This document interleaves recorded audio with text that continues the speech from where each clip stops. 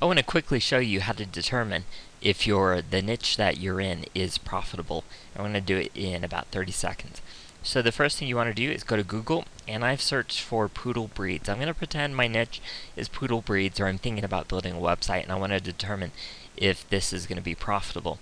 So I've already done the search for us, and what you want to pay attention to is this right here, the sponsored links.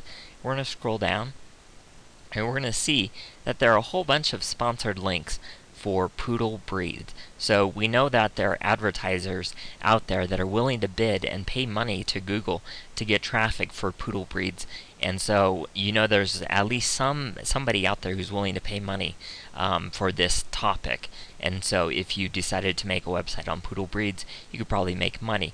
Another thing you could do is actually contact each one of these sponsors and see if they wanted to advertise on your website, and that way you could actually bypass Google AdSense altogether and probably make more money. They probably won't give you much attention until you've got a record of traffic, but that's something you can do.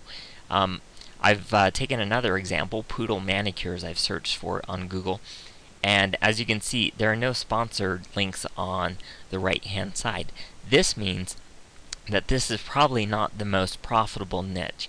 If you can't find advertisers bidding money for those keywords on Google, then it's probably not going to be a good choice.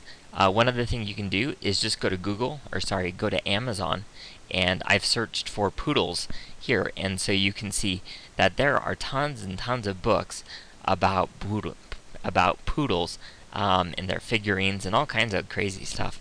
So that tells you that the topic of poodles is popular, and maybe you want to delve into some of the sub niches. But that's how you can tell in about 30 seconds if your niche is going to be profitable at all, is just by going to Google and seeing if people are willing to pay money for those keywords.